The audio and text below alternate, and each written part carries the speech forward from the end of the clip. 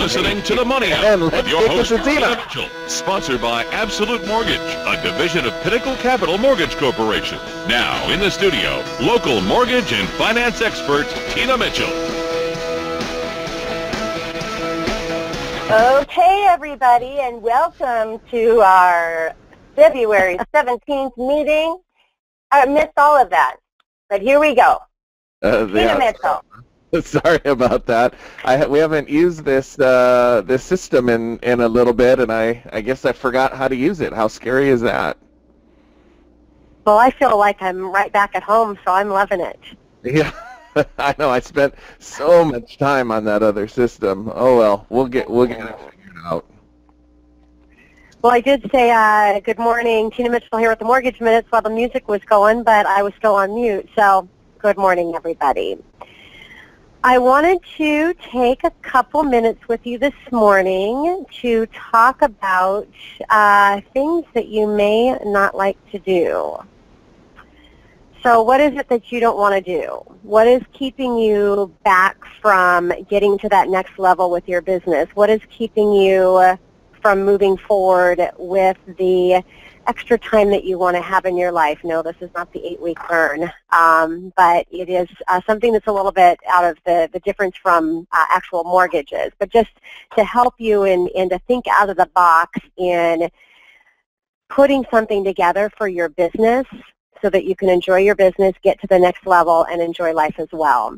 So what are some things that you might not want to do? Data management, I know that that's a big one for especially entrepreneurs, because we're not, most of the time that's not a skill that we enjoy doing. Otherwise, we probably would not be an entrepreneur. We would be more on an administrative back-end piece of the business. So, but it's an important part of the business to make sure that you have a database, that you're getting information in there, that you're managing it so that you can not only maximize your opportunities in your business, but you can maximize your efficiency and your time.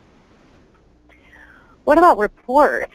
I would imagine that you probably have a lot of reports that you have to generate. I know that I do. There's a lot of, and maybe they're not reports that you have to generate, but they're reports that you should be generating.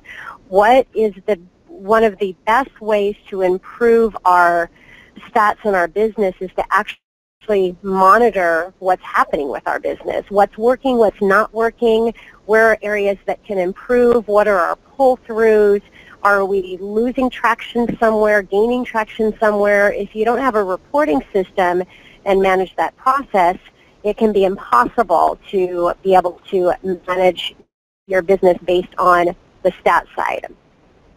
What about social media? There's a lot of things involved in social media. What about just staying connected with people on social media? What about blogging content? All kinds of areas of social media that can not help just in the opportunity to generate business, but to help in your sphere of people and keep engaged with them through the social media platform. Building presentations, creating campaigns, designing marketing material, all of these things are can be time-consuming. Maybe your creativity is not there. It's not something that you enjoy doing. What about phone calls? I know this is a big one in sales, and it's the most important thing that we need to be doing. And we need to be doing more of it, even if we are doing it on a consistent basis, because phone calls keeps you connected with your clients. Phone calls is opportunities to bring in new business, whether it's expired listings, booking for workshops, trying to land meetings with people you want to do business with. Now, obviously, a lot of calls need to come from you as a leader, but also there are calls that don't. So talking about phone calls, what about setting and confirming appointments? Transaction coordinating. I don't know what you guys got to do over on your side, but there's a lot on our side that we have to do, and it's a lot of work. Listing management. A lot of things that you guys have to do in managing your listings. Administrative work. Now that piece goes on and on. What about personal things? You know, personal tasks of computer things that have to be done in managing things for you personally.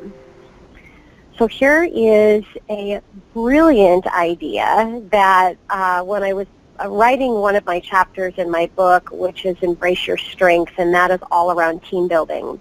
I thought, what is the biggest challenge that people have that don't build a team? Well, there's a couple of them that I came up with, or they're not hiring that first assistant. And I think most of the time when you hire that first assistant, if you see the potential, it encourages, gets you excited about building on that momentum.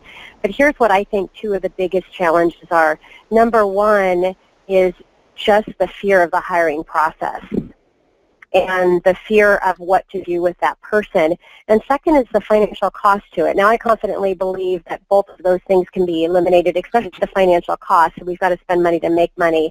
But it's, really it's getting these things off of your plate so you can be productive and really do the things that you enjoy doing, which is obviously is going to take your business to that next level. So with a virtual assistant, you've got an accountability there where there's a concierge service that can really help to steer this or help with this person in the accountability side. Daily reports of what reporting they're doing. And I know that you guys have the STAR program for a lot of great things on the marketing side and managing the transaction. But where I think that most people in our industry lack is on the call side. So really just having somebody that can pick up the phone and can call those expired listings. They can call the opportunities to generate you business. So how do you report that? How do you keep the reporting system for the accountability side? Well, they've got daily reports and things that they need to do. Call logs. You've got recordings, so you can keep accountable with the recording, listening to the recording phone calls. End of the day reports, so you can help coach around their scripting, how many calls that they've made. They've got a whole system set up for tracking phone calls, so it's all online. It's really, really great. Daily meetings with Skype, so this is really where the coaching and trading, and this is what I've done. So I've hired a VA for myself. You guys know I have Victoria that takes care of all of my admin side, Lisa, my loan coordinator, that takes care of the transaction side. I really believe those positions are meant for in-staff people.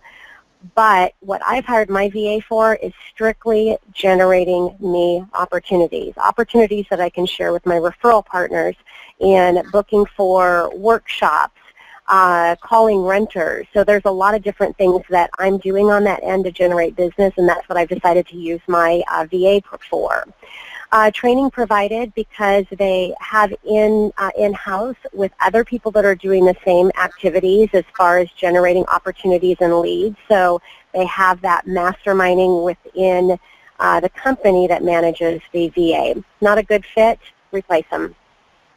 Not to say that in a bad way, but it takes a lot of that pressure off when you know if it's not the right person for you.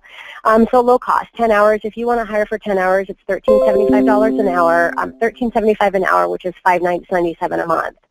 So if you had somebody calling for you for 10 hours and it cost you less than $600, do you think if you were strategic on the calls that this first person made for you, that you might be able to pay that cost off? 20 hours, it goes down to $9.50 an hour, so it would be $832 an hour. 40 hours, $9.50 an hour, or same $9.50, so it would be $16.64 a month. Health insurance is covered, vacation pay is covered. Easy hiring process because they do a DISC profile, so we all know what is the requirement for somebody to be a dialer and to generate leads, so make sure that they have that profile that's required. Applicant screening, they'll take care of all the applicant screening, do all the interview setups, and help to take your business to that next level. So if you guys want more information on that, just reach out to Keoki and Stephanie or myself, and we can get you connected with somebody. So thanks a lot, you guys, and that's my Mortgage Minutes.